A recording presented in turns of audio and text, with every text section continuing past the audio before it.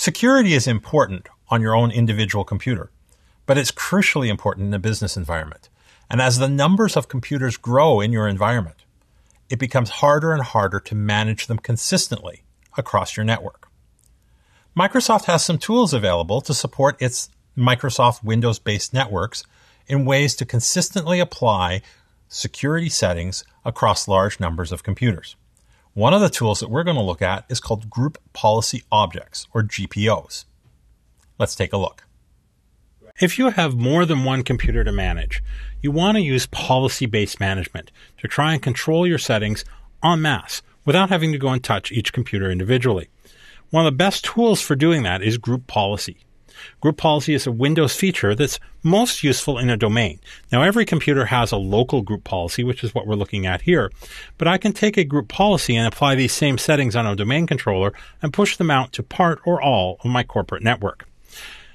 Within the Windows settings, there's a number of security settings available.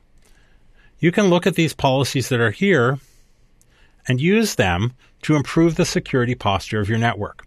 You can control things like the behavior of the firewall, software restriction, application control, the ability to blacklist or whitelist various programs from running on the computers, IPsec, how passwords have to be set, account lockout policies. These are all security settings that you can manage centrally once you know how to use the Group Policy Editor. So, for example, we could say that we want to configure the Windows Firewall so that when it's connected to a public network, the firewall state must be turned on. What we've done here is now we've set a policy that can apply to one computer or can apply to 100,000 computers, that when that computer is on a public network, that firewall will be turned on. That's much easier than going and checking every computer individually.